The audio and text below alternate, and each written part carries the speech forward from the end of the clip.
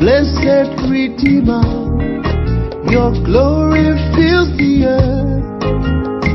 Everlasting Father, the one who watches me, I put my confidence in Jehovah Shammah, Jehovah Shammah. See you everywhere. Blessed Redeemer, everlasting Father, the one who watches me, I put my confidence alone in Jehovah Shammah, Jehovah Shammah, oh Jehovah Shammah, Jehovah Shammah, Jehovah Shammah. See you everywhere. Blessed. Hallelujah. Hallelujah. Bwana atukuzwe. Bwana asifiwe. Tazamaji wangu na kusalimia katika upendo wa Kristo Yesu. Asubuhi ya leo nikikualika katika mtandao huu wetu wa Facebook live, nikikukaribisha ili tuweze kukutana nawe hewani ili tusemezane neno la Mungu kama vile Bwana ameliweka ndani ya mioyo yetu. Ni mzima, ni heri wa afya. Bwana amenidumisha katika wokovu na ninafurahia neema hiyo kwa sababu ya upendo wake. Ningali nimesimama na bado ninajua ya kwamba ataniwezesha kusimama kwa sababu neema na nguvu zake nazitegemea katika jina la Yesu Kristo. Na ninajua hata wewe amekulinda, amekuhifadhi, neema yake bado juu yako katika jina la Yesu Kristo. Kwa hivyo karibu sana katika kipindi hiki cha siku ya leo, kiwa ni Jumapili njema ambayo Bwana ameifanya. Every day we have a reason and to celebrate before the Lord because we are still alive. As long as we are alive, tutampa Bwana utukufu, tutampa Bwana sifa na heshima kwa sababu zote ni zake katika jina la Yesu Kristo. Yeye ni Mungu wa walio hai.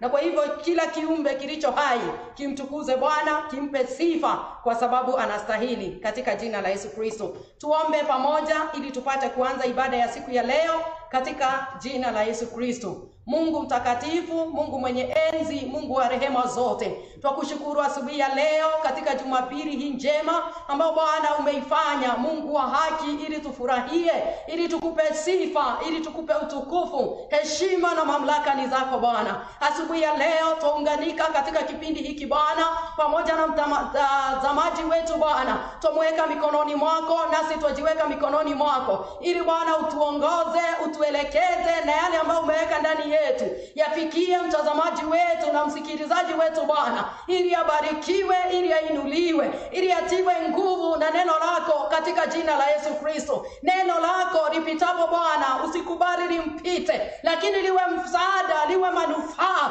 katika jina la Yesu Kristo. Bwana tuomba kipindi hicho Bwana utuelekeze, maana twasema pasipo wewe, pasipo Roho Mtakatifu ni bure, hatuwezi Mungu wa haki. Kwa hivyo tuomba neema ya mbingu, tuomba kufunikwa na uwepo wako na nguvu zako ili utuelekeze usemi wetu Bwana, mambo yetu Bwana yote Mungu tuweka mikononi mwako. Tuongoze na utubariki Bwana, na tumalizapo hapa tujue ya kwamba kuna kitu kipya, kuna jambo jema ambalo utakuwa umelitenda juu ya maisha yetu na mtazamaji katika jina la Yesu Kristo. Twashukuru enda nasi Bwana katika jina la Yesu Kristo tuomba na twashukuru. Amen. Amen. Karibu tena nikwambie wewe ni wa maana, wewe ni wa dhamana, wewe ni heri kwa sababu wewe si kama wale ambao tayari wameondoka katika dunia hii. Bwana bado ana nafasi yako, ana sehemu yako.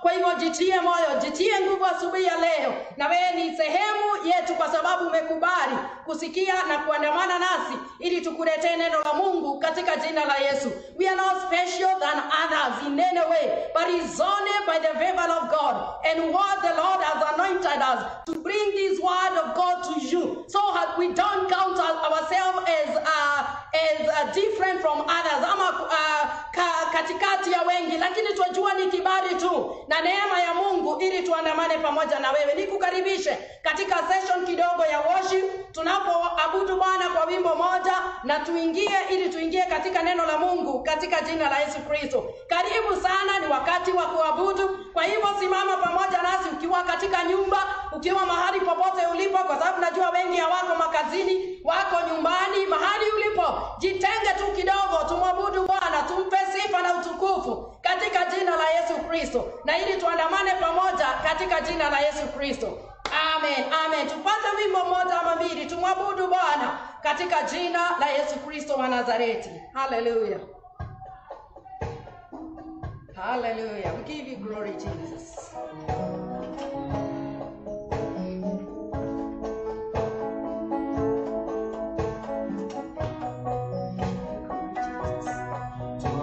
Twakuabudu, maana niwe Bwana. Twakuabudu, maana niwe Bwana. Twakuabudu, maana niwe Bwana. Tukuitapo Bwana unashuka. Twakuabudu, maana niwe Bwana. Twakuabudu, maana niwe Bwana. Twakuabudu, maana niwe Bwana. Tukuitapo Bwana unashuka. Twakuinua, maana niwe Bwana. Twakuinua, maana niwe Bwana. Twakuinua, maana niwe Bwana. Tukuitapo Bwana unashuka. Shuka sasa, maana niwe Bwana. Shuka sasa, maana niwe Bwana. Shuka sasa, maana niwe Bwana. Tukuitapo Bwana unashuka. Hallelujah, hallelujah, maana niwe Bwana. Hallelujah, hallelujah, maana niwe Bwana. Hallelujah, hallelujah, maana niwe Bwana. Tukuitapo Bwana unashuka. Inua Bwana kwa wema na fadhili zake. Tumesema ya kwamba tunapomwabudu, tumwitapo yeye hutusikia.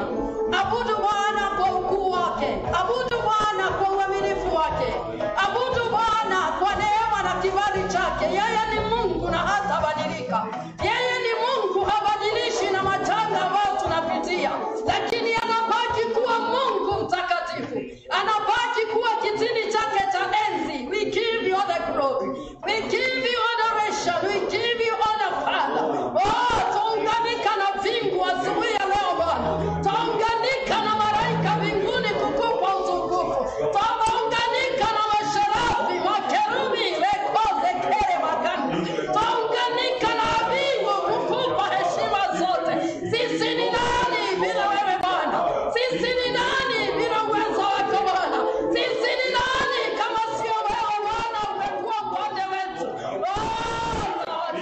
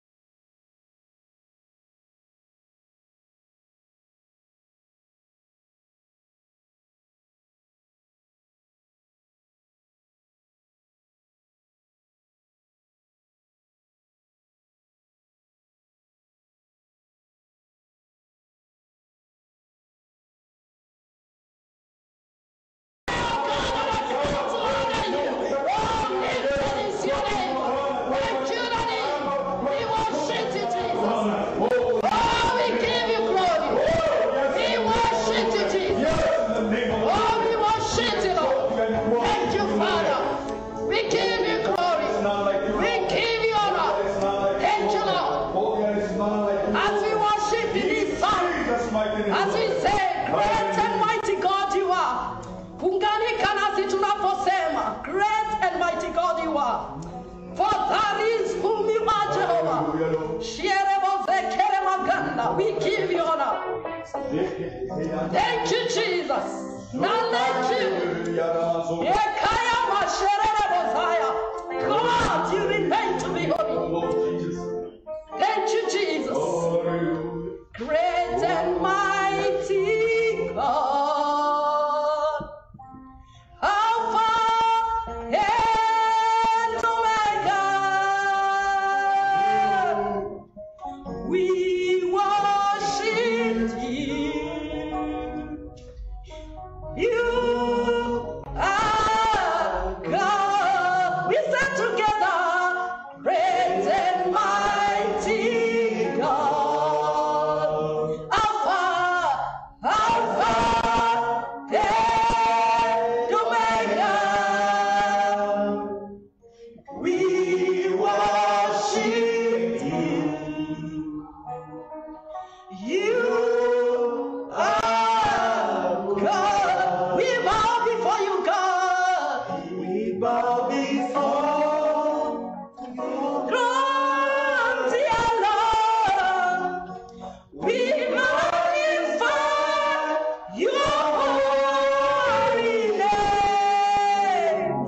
We bow before your throne, dear Lord.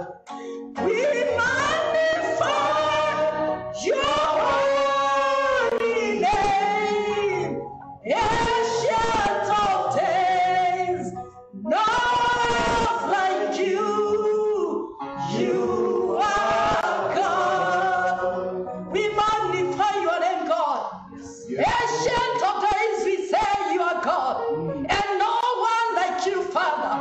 No one to be compared with you, Father. You are so mighty, you are so holy, Jehovah God. And we acknowledge that, my Father, with our viewer, that God, you are God lifted above all. And we acknowledge it in the name of Jesus. Reign God in our midst, Father. Reign God in the life of our viewer, Father. May you change the situation, my Father. Situation in our life, Jehovah God. Situation in our country, our Father. Situation in the whole world, Jehovah Lord. It is only God, your word, that we are waiting, Father. My God and my mighty Lord, that we know you have an answer to this. That you have an answer to this, God. Father, we know that you are able. And even at this moment, you are still able. As you remember, my Father, them that have been disgraced by names, God. My God, you are much able, Jehovah. Lord, to keep them safe, Adonai. You are much able, Father. Oh, God, to pray and protect, my Father. Them that, oh, God, oh, in landslide, Jehovah, Lord. You are much able to keep our nation safe. In the mighty name of Jesus. Lord, we surrender to you. And we surrender our lives to you. You created us, we are people of your creation, God. We are people of your hands, Jehovah. And we lay down everything to worship and glorify your name. Be lifted, God, and be honored because you are mighty God. In Jesus' mighty name, we pray and we trust. Amen, amen, amen. Thank you for that short session that we have for worshiping the Lord, and we give God all the glory. Welcome back as we continue sharing the word of God together with you in the name of Jesus Christ. Thank you. As I usher in the man of God to bring forth the word of God, may I give this word to you, because it is good to encourage you, to encourage through the word of God in the name of Jesus. And I have this word that you know very well in Isaiah 54:17. Isaiah 54:17, the word of God says, I know I'll start from verse 16. See, it is I who created the blacksmith, who fans the coal into flame, and forges a weapon fit for its work. And it is I who have created the destroyer to work havoc. No weapon forged against you will prevail, and you will refute every tongue that accuses you. This is the heritage of the servants of the Lord, And this is the vindication from me, declares the Lord. Praise the name of the Lord. Say amen, my viewer, wherever you are. And this is the word of God that I want to leave it to you as I usher in the man of God to continue with the session of word. And I know you know this word very much, and it is like a memory verse to us. But I want you to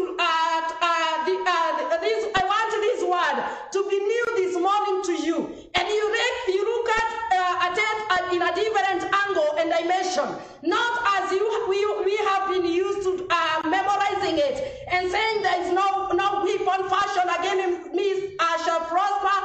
In the name of Jesus, as if it's like a joke, as if it is something that we are used to. But today, this morning, I want us to look at it full of power, full of authority, that the Lord, through Isaiah, spoke this word.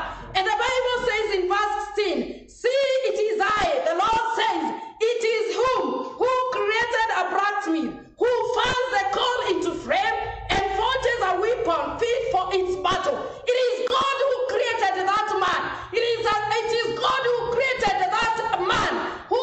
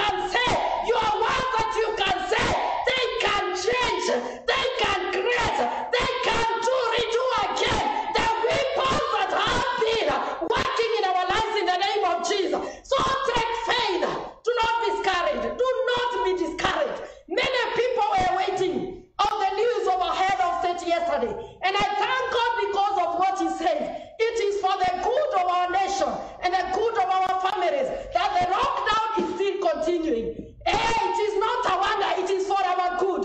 That even the curfew is continuing for 21 days. But our God knows He is able to provide to us. He is able to safeguard us in the name of Jesus. See it for a good, that we shall come on the God of 42 days, that we have been. He is the same God of the 21 days. So do not lose hope. Many people lose their hope and feel that it is like a discouragement. No, it is not a discouragement. We shall make it together with God. So raise up your faith again and let it grow in the name of Jesus. And as much as this wording that says, as much as the nails of your hand, however, you cut them every day, but they keep on growing. The same case with our heads, the hair of our head, how much you keep on shaving it, but it grows each and every day. That is how your faith ought to be. No matter what comes and cuts it down, no matter which report you receive in each and every day, let your hope live alive in the name of Jesus. It is not a time to be discouraged, not that weapon that you feel it has been there for you. It is a time to cancel. It is a time to tell. We can redo it. We can make it in the name of Jesus, because it is not about us. It is about our God in the name of Jesus. See it, that no weapon formed against us, it shall prevail in the name of Jesus. And that is our inheritance. Mark it. It is our inheritance in the name of Jesus Christ. I don't see any other thing that is greater than inheritance. Many people fight for inheritance from their father, their biological father, and they end up killing each other because of inheritance. And the word of God says that protection, that favor, that protection from the weapon, it is your inheritance. Take it and receive it and go with us in that lockdown in the name of Jesus Christ. It is our God who is on our side, and we shall not lose hope. Do not lose hope, my dear viewer. Keep hope alive, for our God is together with us. So welcome again as we hear the word of God from the servant Pastor Stephen Mwangi Mbogo, and we are on air from 87 full gospel churches of Kenya. Between between Kenya and Corporation, there is a state called 87. I don't know what it means, but I know it is called 87. That is where we are, and we are bringing this word to you because we love you, because we value you, and we want you together with us, that we make it to the other side of the tunnel in the name of Jesus. Welcome, man of God, as you share the word of God. Welcome. Asante sana. Nashukuru Mungu. Nasema Mungu wetu ainuliwe sana kwa sababu ya kutupatia wakati mwingine. Nashukuru kwa sababu ya nafasi ambayo Bwana wetu ametupa katika jina la Yesu. Kama vile ambavyo tumeambiwa, mimi ni mchungaji Mwangi, nachunga kanisa la Gospel Churches of Kenya hapa 87. Unapoelekea Kenoo kama umetoka town, na tuko hapa tunamshukuru Mungu katika jina la Yesu. Niko hapa kumletea neno la Mungu, na ninaleta neno la Mungu kama nimeokoka, ninaleta neno la Mungu kama nimejazwa na Roho, na kwa hivyo nashukuru Mungu wetu kwa sababu ya nafasi hii. Nashukuru yeyote ambaye anayetutazama, shirika wetu wa kanisa hili la Gospel Churches of Kenya, Churches of Kenya hapa 87. Washukuru sana, tuwapenda sana, tukali tunawaombea, na tunaomba Mungu ya kwamba tusije tukapoteza hata mmoja wakati huu. Kile ambacho tunaomba ni kwamba Mungu awe anatuongeza kila wakati katika jina la Yesu. Nashukuru Mungu wetu ni kwa sababu ya nafasi hii. Ina muda mdogo sana wa kuleta neno la Mungu. Naamini ya kwamba utaweza kubarikiwa tukiwa pamoja kama vile ambavyo Mungu wetu amekusudia siku ya leo. Niseme ya kwamba huu ndio wakati ambao hatujawahi kufikiria kama generation hii ya wakati huu, kwa sababu hatujawahi fikiria. Kuna wakati ambao tulimewahi lala na tukafikiria kwamba tutakosa kwenda kanisani zaidi ya miezi miwili, na kwa hivyo tunaona ya kwamba jambo hili ni jambo gumu kwetu, na vile ambavyo ninavyosema kila wakati ni kwamba we can say that it is the buildings ambazo zimefungwa, but the churches are not closed. But I want to say yes, it can be true kwa njia nyingine, lakini jambo ambalo ninasema ni kwamba kama vile nimeona watu wa praise and worship wametuongoza, nikatamani wakati ambapo tumekuwa tukifika katika nyumba ya Mungu. Na kwa hivyo kile ambacho nataka kuinsist ni kwamba hata kama buildings ndizo zimefungwa, lakini nothing can replace the worship and the corporate worship ambayo tumekuwa tukipeana kwa Mungu wetu. Nothing can replace the fellowship ambayo tumekuwa nayo ama tumetamani kuwa nayo katika nyumba ya Mungu. Watu wengi, pengine watu wengine wakati huu ndio wanapata wakati wa kulala, wanapata wakati, lakini hakuna kitu ambacho tunapoteza kama kanisa. Wengine ambao sio wa kiroho sana hawawezi ona, but I want to say ya kwamba kama kanisa Mungu wetu anafaa kuingilia jambo hili sana, kwa sababu tunapoteza mambo ambayo ni ya umuhimu sana. It is the book of Hebrews ambayo inasema ya kwamba tusije tukasahau, tusije tukakosa kukutana kama ilivyo desturi ya wengine. Wengine walikuwa wanakutana mbele zetu na walikuwa na Mungu. Mungu wetu, Biblia inasema ya kwamba Mungu akaambia Moses when they were in the wilderness in the book of Exodus, sio kila mahali ati ya kwamba Mungu anaabudiwa, sio kila mahali, lakini it was a place that God designed, it is a place that God established. Na akasema ya kwamba hapa ndipo mtakuwa mkikutana, nami nakutana pamoja nanyi. Neno linasema ya kwamba mahali wawili watatu wamekutanika, Mungu yuko pamoja na wao, Yesu yuko pamoja na wao. So gathering of God's people, we cannot despise. We can hatuwezi dharau, hatuwezi kosa kuiona, ni umuhimu sana katika hata Biblia inasugumuza mambo yake. Lakini kwa sababu mambo imekaa hivyo, tunatamani jambo hili lirudi nyuma na tuone ya kwamba tumerudi katika hali yetu ya kawaida. Nilikuwa nataka kuonyesha ya kwamba tuna mambo ambayo tunapoteza kama Wakristo. Kuna mtu ambaye hana data kama hizi, hana pesa, hana data, anashughulikia chakula ya tumbo, hana wakati hana pesa ya kununua data ili aweze kufikiwa na ujumbe huu. Lakini ile hali ya kukutana tunaitamani sana. Katika jina la Yesu nataka kuletea neno la Mungu, na siku ya leo nataka kuzungumza kutoka katika kitabu cha Revelation chapter number 3 and verses number 7 to verse number 13. And na mahali hapa tunaona Yesu akizungumza pamoja na makanisa, akazungumzia makanisa saba, na nataka kuzungumza kuhusu kanisa moja ambalo anasema ni kanisa ambayo ni a faithful church.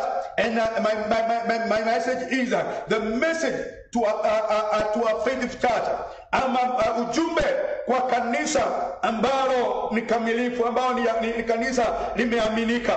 Na kuna mambo ambayo amezungumza kuhusu kanisa hili kuhusu kanisa hili la Philadelphia, na mambo mengi mazuri ameyazungumzia kama vile ambavyo, na kwa sababu ni ujumbe, it is a message, na ujumbe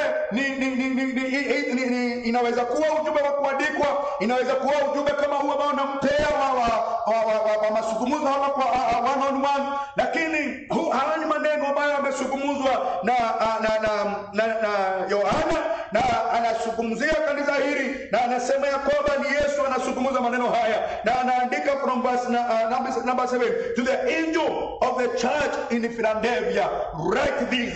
Na kwa hivyo ujumbe huu umeandikiwa kanisa ambalo ni takatifu, na nataka kuonyesha katika ujumbe huu ambao Mungu amenipa, ni kuonyeshe kile ambacho kinahitajika kwetu. Wakati ambapo jana niliona watu wengi walikuwa wanatazamia ujumbe kutoka kwa rais, na kwa hivyo watu wengi waliweka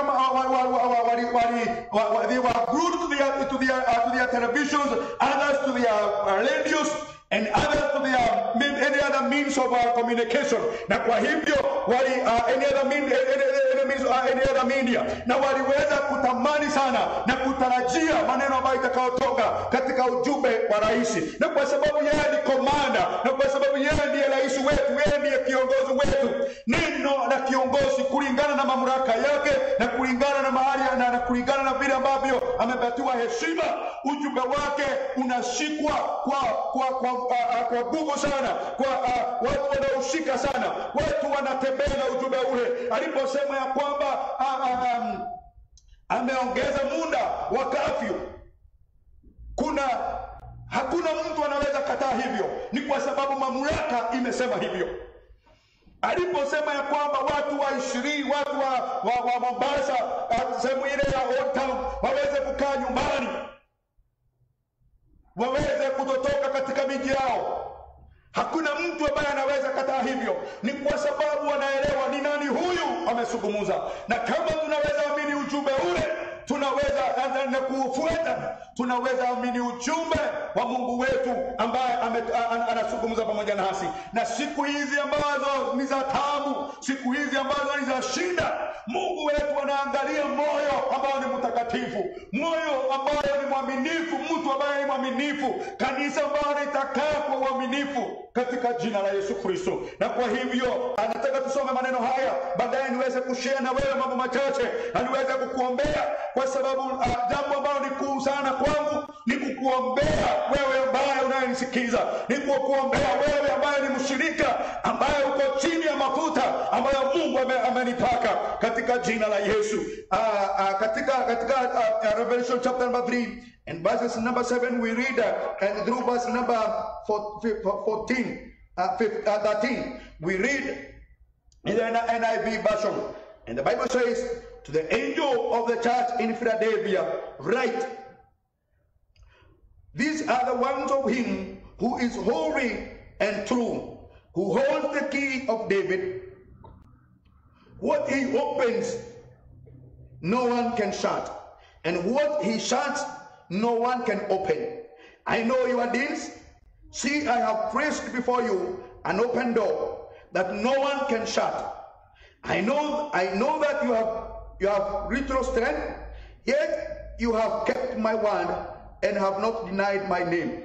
I will make those who are of the synagogue of Satan, who claim to be Jews, though they are not, but are liars.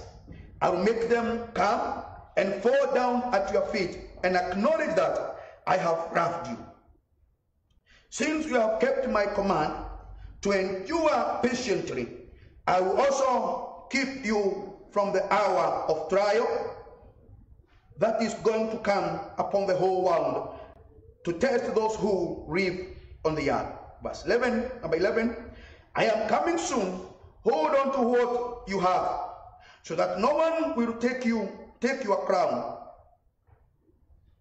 Him who overcomes, I will make a pillar in the temple of my God. Never again will he leave it.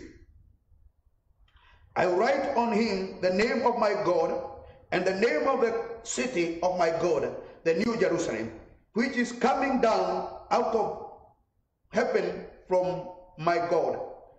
And I will also write on him my new name. He who has an ear, let him hear what the Spirit says to the churches. Not the church, but the Spirit says to the churches. It is not one church. This message was not for only the church of Philadelphia. It is also a message to us even today.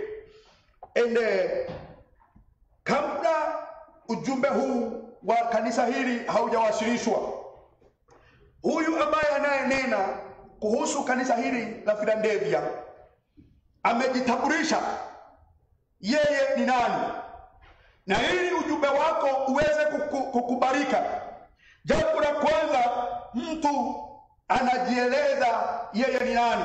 Kama haeleweki, kama hajulikani, jambo la kwanza anajieleza yeye ni nani, ili mjue mahali ambapo mamlaka yake imefika, nguvu zake mahali zimefika. Anajieleza na anajitambulisha yeye ni nani, na yeye anahusika na nini, na yeye kazi yake ni gani. Na kwa hivyo huyu ambaye anayezungumza mambo haya, kwanza katika mistari ya 7 na ya 8 amejitambulisha kwa kanisa hili, na siku ya leo anajitambulisha kwetu ili tuweze kujua anahitaji nini kutoka kwetu. Na kabla hajaeleza mambo yale, alitaka watu waelewe kama vile ambavyo anataka hata siku ya leo. Na inahisi ndani ya moyo wangu, tukielewa ni nani huyu anazungumza mambo haya, sio kwa kanisa moja, lakini kwa makanisa yote ambayo yameduduliwa na damu ya Kristo Yesu. Na Yohana akajaribu sana kuelezea huyu ambaye amebeba ujumbe huu, na anasema ya kwamba these are the ones of him. Haya ndiyo maneno ya yule anayeleta ujumbe huu. Hata kama ni mimi Yohana, lakini kuna yule ambaye amenipa ujumbe huu. Hata kama ninahubiri ujumbe huu, kuna yule ambaye amenipa ujumbe huu niweze kuleta kwenu katika jina la Yesu. Na siku ya leo nataka ukamate maneno haya. Kama kuna kitu moja ambaye Mungu anaangalia, ni utakatifu, kwa sababu yeye ni mtakatifu. And the nature of our God is righteousness. He is also faithful. He is looking for a church that is faithful, starting from the pastor to the members of the church. Na kwa sababu hiyo anajitambulisha, anasema ya kwamba huyu ambaye analeta maneno haya, ambaye analeta maneno haya ni mtakatifu. He is holy. Yeye ni msafi, yeye ni mtakatifu, and true, si mwongo. Yeye ni mtakatifu, na jambo la pili ni wa kweli, na kwa hivyo neno lake linaweza kukubalika. Hiyo ndiyo karakta yake, hiyo ndiyo tabia yake. He is holy, he is a true God, he is true. Yeye ni wa kweli. Anaendelea kusema ya kwamba not only he is holy and true, he also holds the key of David. David was a king, and because David was a king, anaonyesha ya kwamba amekamata funguo, na kwa hivyo yeye ni mfalme. Anaweza fungua sehemu zote za nyumba, anaweza fungua sehemu zote za ufalme, anaweza fungua sehemu zote za siri. Na kwa hivyo amekamata, amebeba ufunguo. Na siku ya leo nataka kukuambia ya kwamba huyu ambaye alikamata, ambaye Yohana aliyemuona amekamata ufunguo, hata siku ya leo anazungumza nasi na anatuambia kwamba sio tu kuwa wa kweli, sio kuwa mtakatifu, amekamata ufunguo. Na siku ya leo kama kanisa tukiwa watakatifu, anaweza ingia katika sehemu zote, anaweza fungua milango yote ambayo tunataka atufungulie. Na sio tu hivyo, anajieleza vizuri, anasema ana uwezo, kama ameshika ufunguo, ana uwezo wa kufungua mlango, na mlango ambao ameufungua hakuna anayeweza kuufunga. Kwa hivyo anajaribu kueleza nguvu zake na mamlaka yake. Milango ambayo imefungika, akiufunga hakuna awezaye kufungua, kwa sababu yeye ndiye amebeba ufunguo. Pia anaeleza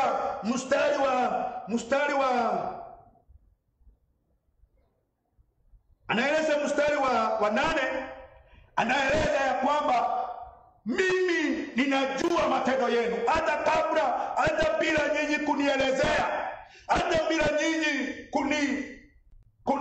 kujaribu kunielezea, ninamwelewa vizuri. I know your deeds. I know your deeds. See, I have placed before you an open door that no one can shut. I also know that you are of little strength, and yet you have kept my word and you have not denied my name. Kwa hivyo hata wakati huu ambao ni wa ugumu, Mungu anaangalia kanisa hili ambalo halitamkana, halitasema ya kwamba nimemwachilia. Anaangalia mshirika huyu ambaye hatamkana, hatakana jina lake, hata kama mambo ni magumu wakati huu. Na kwa sababu ujumbe huu wa Yohana ni ujumbe ambao umebeba mambo mawili, umebeba mambo ambayo iliyomo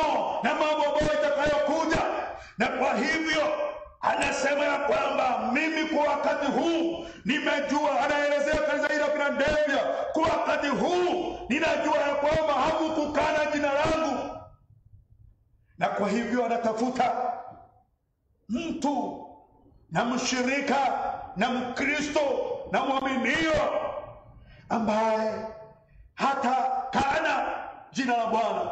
Nikienda jaa siku ya leo, sitasema ya kwamba kwa sababu Mungu amekosa kuondoa ugonjwa huu nitakana jina lake, niseme ya kwamba sitaki kulisikia jina la Bwana, sitaki kulisikia jina hili la Yesu.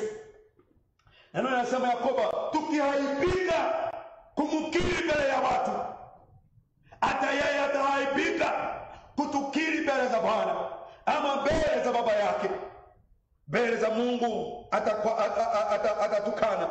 Na kwa hivyo siku ya leo inasema ya kwamba wakati wa mateso, wakati wa mateso, wakati wa maumivu, wakati wa uchungu, Mungu wetu anasema in Psalm 46 verse 1, ni msaada unaopatikana tele wakati wa shida. Na kwa hivyo huyu ambaye ninazungumza mambo yake, anayezungumza kuhusu kanisa hili, nataka kukupatia mambo kama manne kama sio matano ambayo anayosema kuhusu kanisa hili na kuhusu sisi siku ya leo. Nataka kukupatia mambo manne ama matano kabla sija kuombea siku ya leo. Nina dakika chache za kukuelezea mambo haya matano tunayopata katika sehemu hii. Na jambo la kwanza ambalo tutayapata katika mstari wa 8, anasema ya kwamba he always keep an open door for us. He always keep an open door for you and for me. Na hivyo ndivyo anavyosema katika mstari wa 8, see I have kept an open door. Kwa hivyo hakuna wakati Mungu anafunga milango yetu, kila wakati anafungua milango yetu. Na anasema ya kwamba Yesu akasema yoyote atakayegonga atafunguliwa. Na kwa hivyo mlango wake wazi kila wakati, anahitaji mtu wa kugonga ule mlango katika jina la Yesu. Na anasema ya kwamba see I have always, it is not sometimes, sio kwa muda kwa siku moja, sio kwa siku mbili. I have always kept an open door for you. He has always kept an open door for me. He has always kept an open door for the church. He has always kept an open door for the world and also our nation. And today, nataka kukuhakikishia nikwambie kwamba anazungumza nasi siku ya leo, na anatuambia kwamba tayari ameweka mlango umeofunguka. Ninaomba kanisa tukaweze kutazama na tuweze kuangalia mlango huu. Mlango wa uponyaji umefunguka, ungali uko wazi. Mlango wa kuinuliwa uko wazi. Mlango wa marekebisho uko wazi. Mlango wa wokovu uko wazi. Mlango wa msamaha uko wazi. He has always kept an open door for us. Mlango wa kuwasiliana na yeye uko wazi. Mlango wa kukaribia yeye uko wazi. Mlango wa kuzungumza na yeye uko wazi. Na siku ya leo nataka kukuambia kwamba this is the message of the church today, that he has always kept, even in the 21 days. Na nimekuwa nikifikiria na niliona watu wengine wakizungumza hayo. Nilisungumza siku ya Jumapili iliyopita, nikasema ya kwamba pengine tuliposikia COVID-19 imefika na tukaona vile kwingine kumeenda, na tukasikia rais anataka kufunga mambo machache kwa manufaa yetu. Watu walinunua chakula wakaweka kwa nyumba, waliweza kwenda kwa banki wakatoa pesa, zingine wakaweka kwa simu, zingine wakaweka chini ya matresi. Lakini sasa kwa muda wa miezi 2 nafikiria kile ambacho tulikuwa tumejiwekea kimekwisha kama mwanadamu. Na tunajiuliza itakuwaje siku hii 61. And I want to say, Mungu wetu aliyetupeleka siku hizo zote ndiye atakayetupeleka. Na nikasema kwamba mwezi huu, sikujua siku hizi zitaongezwa, lakini nikasema mwezi huu tunahitaji neema kubwa ya kusurvive. Na nikasema ya kwamba nikisaidiwa na Roho Mtakatifu, this is the month of sufficient grace. We need this grace to survive. We need this grace to survive. And it is my prayer as a man of God, ya kwamba Mungu asifunge mlango huu wa neema hii ambayo tunahitaji. When an open door is before you, there are many opportunities. And ninataka kutangaza niseme ya kwamba Mungu wetu ana opportunities nyingi zetu katika jina la Yesu. Number 2, in verse number 9, he will make you, your enemies whom claim to be yours, to be ashamed. When he comes to increase you, when he comes to heal us, the enemies ambao walisema Afrika tutakufa, tutakosa watu wa kuchukua maiti, God will make those enemies to be ashamed. Because hakuna wakati ambapo unaweza tamka maneno mabaya kuhusu mwingine kama wewe sio adui yake. Na kwa hivyo yeyote ambaye anayezungumza mambo mabaya kutuhusu, yeyote ambaye anayezungumza mambo mabaya kuhusu familia yako, Mungu wetu atahakikisha ya kwamba he will shame them. Na anaelezea vizuri sana katika mstari wa 9, anaelezea vizuri na anasema ya kwamba because you have kept my word and you have not denied my name, I will make those who are the synagogue of Satan. The Satan or the devil is our enemy. So he's saying, I will make those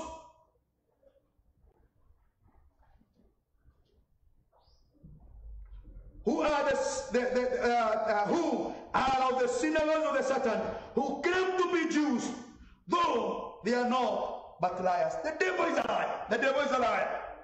The devil is a liar. And even if this COVID-19 it is here to stay, whether it is here to stay or itaisha, jambo liloko ni kwamba the devil is always a liar. God will make a way for us. And he will make these people, or your enemy, the enemy of your life, the enemy of your health, to be ashamed. When he will protect us, when he will protect you, when he will protect the church, when he will protect everyone, when he will come to enlarge you, when he will come to bless you, when he will come to restore you, when he will come to keep you safe from any harm. He will always restore back your possession and your vast fortunes. And I want to say, what usipoteze tumaini. Don't lose hope. Don't lose hope. There is still hope at the end of the tunnel. Number 3, in verse number 10, he will help you in the hour of trial, in time of need, in time of suffering, in time of sickness, in times of discouragement.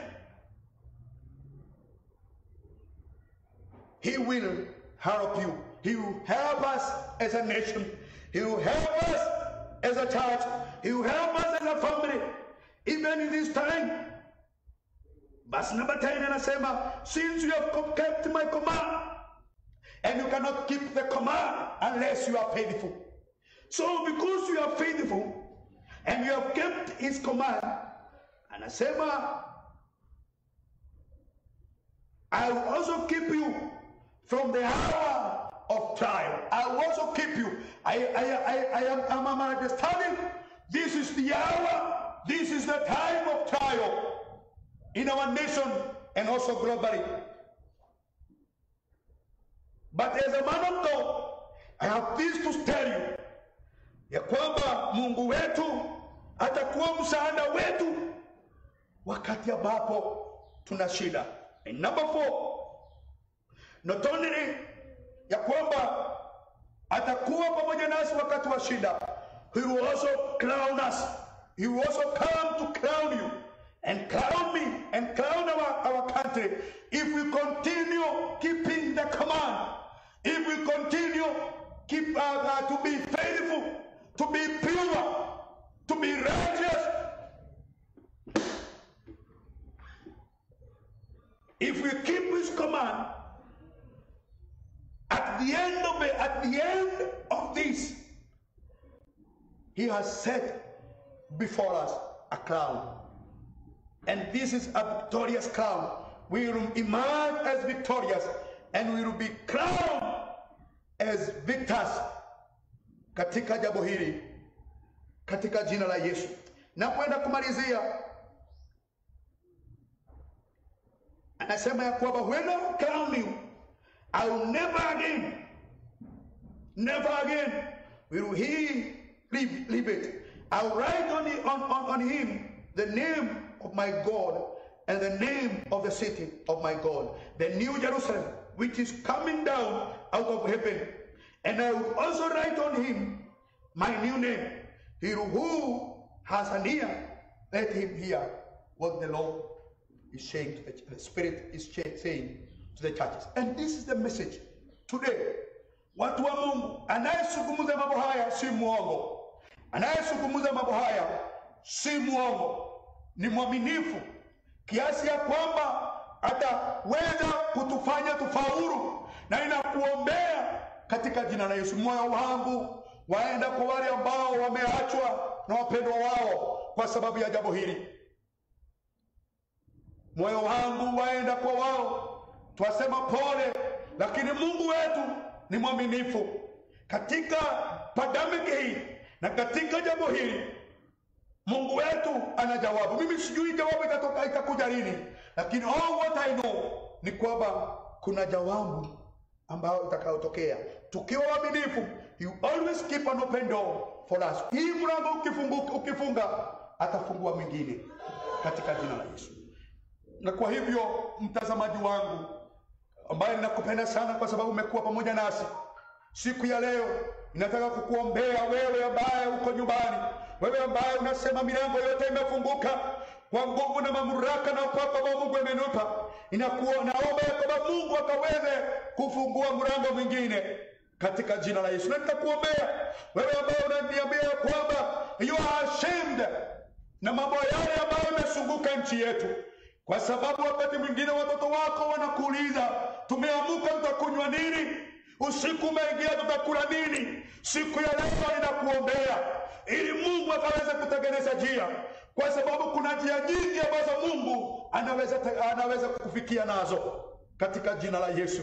Na inaomba ya kwamba hata zile msaada ambao umetolewa na watu ukafikia wale ambao wanashinda kwa wakati huu. Ninaomba kama mtumishi wa Mungu ya kwamba isiende njia ingine ikafikia hao ambao wanaamuka wanauliza, asubuhi imefika tutakula nini? Jioni imefika tutakunywa nini? Ninaomba kusiwe na jambo lingine, na yule ambaye ana mpango kale na huo, Mungu wetu akaweza kusambaratisha mikutano kama ile. Msaada ambao umetolewa, Mungu amesaidia wengine wakatoa milioni yao ili walio wanyonge wakafikiwe na msaada ule. And these are the doors that I'm talking about. God always keeps an open door. Kuna watu ambao wanatoa milioni zao sikaweze kufikia wale, na kwa hivyo kama mtumishi wa Mungu inaomba ya kwamba sisi ende kando sikaweze kufikia wale watu katika jina la Yesu. Na kwa hivyo kwa sababu muda wangu unaisha, nataka tuweze kusoma neno hili bila kuelezea. In the book of Hebrews chapter number 9 and verse number 12, and then I pray for you. Hebrews chapter number 6, Hebrews chapter number 6 And verses number 9, then I close. Because we need to remain faithful to our God. 9 to 12 inasema,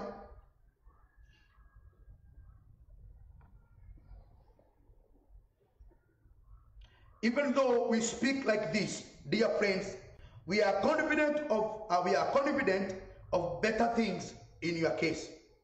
Things that accompany salvation. This is powerful. God is not unjust. He will not forget your work and the love you have shown him as you have helped his people and continue to help them. We want each of you to show the same diligence to the very end in order to make your hope sure. We do not want you to become lazy, but to imitate those who through faith and patience, inherit what has been promised. There are many promises that our God has promised. Let's remain faithful to him, and we will always keep an open door for us. Kwa hivyo naomba wewe unayemtazama tukaweze kuomba na wewe katika jina la Yesu. Mungu wetu na Baba wetu, katika jina la Yesu, siku ya leo tunataka kukuinua na kulibariki jina lako. Tuomba ya kwamba Mungu, neno hili ambalo umesukumuza pamoja nasi, wewe mwenye nguvu, wewe ambaye ni wa kweli, wewe ni mtakatifu, wewe ambaye una uwezo wa mambo yote, wewe uliyeumba mbingu na nchi, wewe uliyekuwa na Danieli, wewe uliyekuwa na Shadraka, Meshaki na Abednego, wewe uliyekuwa na Paulo na Sila, wewe uliyekuwa na Petro wakati Herode alitaka kumaliza kanisa. Mungu, tunakuomba miujiza uliyotenda nyakati zile ukaweze kuzitenda kwa wakati huu. Bwana, mioyo yetu yaenda kwa wale ambao wameacha na wapendwa wao. Ninaomba ya kwamba Mungu ukaweze kuwakumbuka katika jina la Yesu. Pamoja na hayo, Mungu, twaomba baraka zako juu ya wapendwa wetu. Ninaombea yule ambaye ni mgonjwa siku ya leo. Mungu wetu, ponyaji watoka kwako. Bwana, kuna anauliza jioni itafika, itakuwaje? Ninaomba kwa mtu kama huyu ambaye baba wetu anaenda kuzimia, ninaomba baba wetu kamuinue katika jina la Yesu. Ukiwa katika kiti chako cha enzi, Mungu wetu, katukumbuke. Kumbuka rehema zako. Kumbuka rehema zako Bwana. Kumbuka rehema zako hata kwa wakati huu tunapokuhitaji zaidi katika jina la Yesu.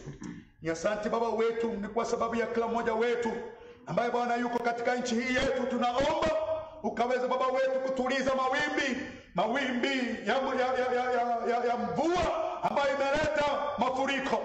Tuomba Bwana ukaweze kutuliza mawimbi ya mafuriko katika jina la Yesu. Tuomba Bwana ukaweze kutuliza mawimbi ya magonjwa tofauti. Tunaomba Bwana ukaweze kutuliza mawimbi ya ukosefu katika jina la Yesu. Tuomba baraka zako na neema yako ikaweze kuwa pamoja na watu wako. Ninaombea watu wa kanisa hili letu la Full Gospel Church of Kenya Tumaini, Worship Assembly, wote mahali walipo Bwana. Tuombea baraka zako. Kazi basi ndizo Bwana, ukawalinde, ukawahifadhi, ukawaficha mahali ambapo shetani hawezi wapata, kwa utukufu wa jina lako. Ni asante, ni kwa sababu Bwana utatenda hivyo.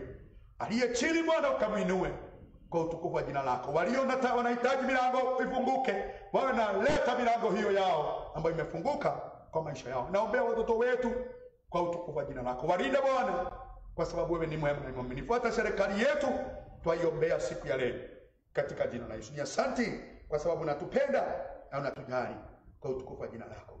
Kila mmoja ambaye amenisikia aseme amen katika jina la Yesu. Amen. Penda kushukuru Mungu wetu. Penda kusema ya kwamba Mungu wetu akubariki, Mungu wetu akuinue kwa sababu ya kutusikiza, na kwa sababu Mungu wetu ametupatia wakati mwema. Mungu wetu akulinde na mlango ambao umefunguka mbele zako. Mungu wetu akaweze kukufungua macho ya kiroho, ukaweze kuona katika jina la Yesu. Muwe na wiki njema, mbarikiwe sana, na Mungu wetu awe pamoja nanyi, awatangulie, awaneemishe, na atume malaika wake wawe pamoja nanyi katika jina la Yesu. Ni katika jina la Baba na la Mwana na Roho Mtakatifu. Amen. Amen.